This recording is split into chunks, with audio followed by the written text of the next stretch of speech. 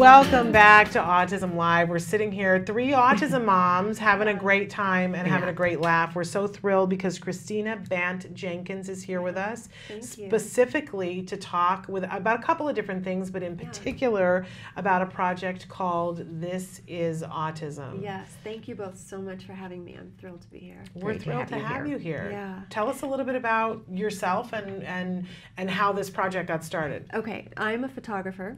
I've had a few careers. Okay. I've been in front of the camera as a model. I went to architecture school, then I was in advertising.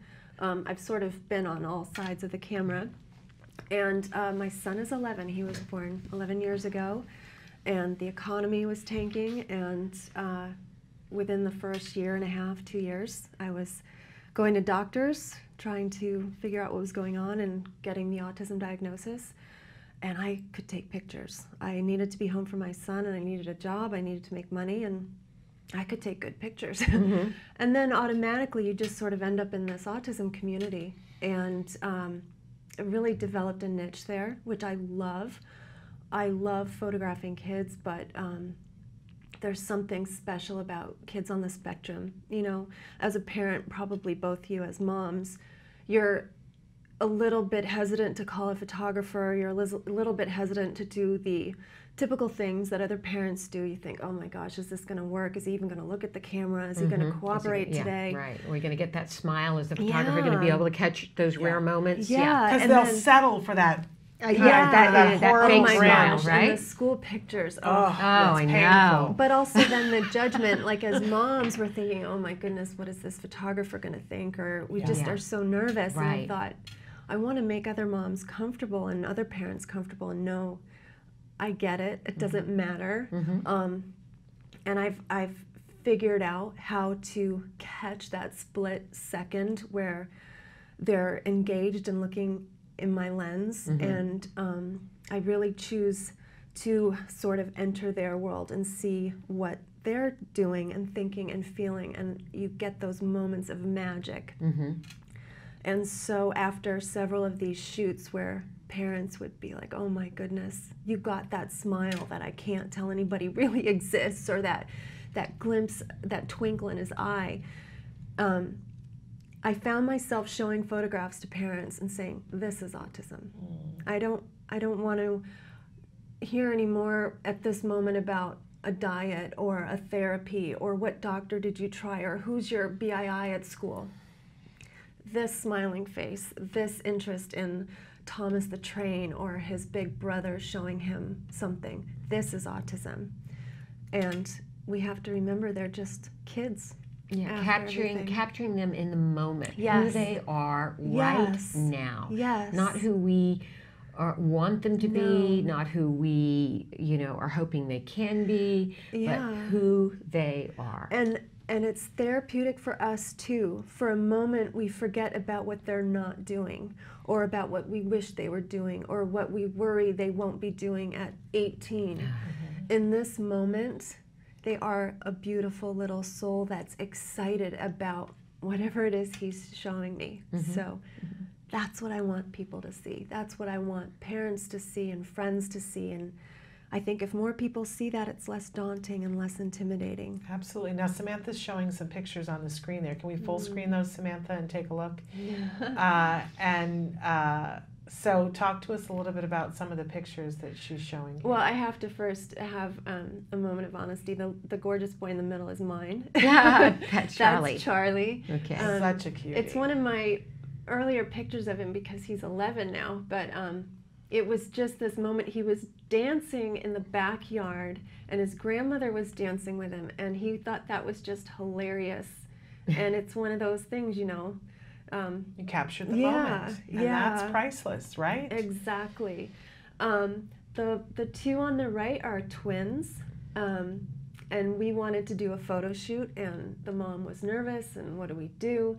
And they wanted to dress up, so we have, I don't even know what he is, some superhero, and she's a fairy ballerina with a flag, and I love this because it reminds us all, we all think that getting eye contact in the photo is the be-all, end-all to capture the moment, and it's just not. No, and thank goodness those days of velvet backdrops and posing like this in front of a camera are really gone. Yeah, and even the smile isn't necessarily something we need, right? I love those candid moments where you just capture that moment of awe, or they're thinking something intensely, or there's a few I photographed that were brother and sister, or two brothers, and one is looking at his brother with awe. I love those moments, and I think parents love those moments too, because that's what they see, and they can't describe it to doctors, they can't describe it to other people. But those are the moments that warm our hearts as parents. And so where can people go to find more information about this, Kristina? Okay, go to my website. It's my name, KristinaBantJenkins.com. I believe there'll be a link somewhere, but it's Kristina with a K. There we go. Great. And it's right up on the screen there. Yeah, and you'll see either the menu at the top of the page for This is Autism, or you just follow that link. And you can contact me directly through the website or read more about it there. So you can take a look at pictures, but you could also have you take pictures of the family. Yeah, if somebody I would love wants to get those pictures. Because that's what you're doing professionally now, right? I am. This is my main focus. I've worked, with so many celebrities. You and photographed so many campaigns. celebrities. Yeah. But this is my joy. This is my passion and my love, and I'm not turning anybody away. I really want to make this a huge project. It's going to be a book next year. Okay. Yeah, so the book will be called This is Autism? This is Autism, Life Through the Other Lens. Okay. And we'll hopefully, as you say, you want to help people to change their view of how they look at autism. Yeah, I want people to forget the controversies, forget the debates. We have experts and doctors to debate those things. As parents, we have to love them more than anybody and believe their abilities more than anybody, and that's what I want to get across in the book. Now, you're also a runner. We have that in common. Yes. I'm really more of a former runner. I'm more into hiking these days because I ruined my knees with too many marathons. Oh, gosh. But you're not there yet, and hopefully never will be. Goodness. But you're starting, tell us about the nonprofit organization Ought to Be Fit. Okay. I'm really, really excited about this. Sports is my other passion. Running, hiking, I've done Taekwondo, everything. And then with Charlie, you automatically think, oh, well, my child's going to love what I love. But he's, he's had OT and PT for years. He's been developmentally delayed physically, but now he's actually getting out there and loving sports. And then through that, I've learned that sports have so many benefits that we cannot even talk about in 1 hour. The proprioceptive input, the vestibular input, the messages to the central nervous system. Plus, our kids need to get out there and have the social interaction they may not get to in schools. It's so competitive in sports now. But we want them out there with opportunities to make friends and build teams. So what I wanted to do was combine the sports world and professional athletes with the autism world.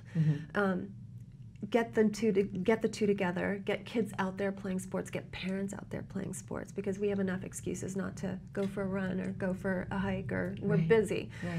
But this is a family fun activity, and at the same time provide some mentorship, provide some inspiration, even if it's just throwing a ball around or seeing this amazing athlete's medals.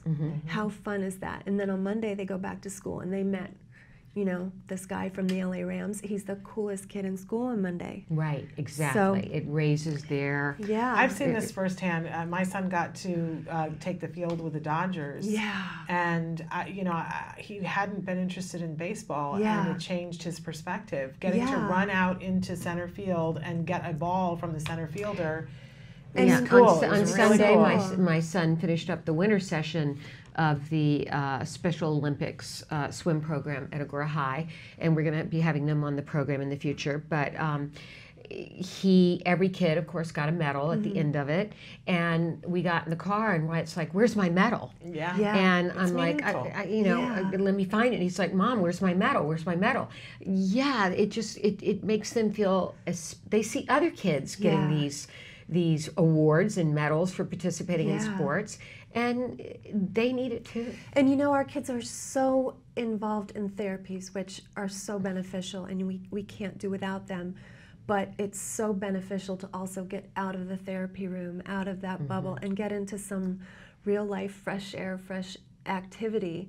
And run around. Yeah. So if we can get them out there, we don't know what talents they may have that we have not thought of. That's right. There are amazing athletes that are actually marathoners with autism. Yes, covered on the show. Yeah, the perseverance and the routine-based disciplines. Yeah. So it's amazing. Yeah, well, so. Kristina, we thank you for everything that you are doing. Thank we you want to so give your much. website again. It's your name, KristinaBantJenkins.com. Yes, Okay. and ought-to-be-fit.org. Oh, okay. Oh, That's you've our already website. got. You've already got. Yeah, it. we're So that's launching officially. Yep. Okay. AUT.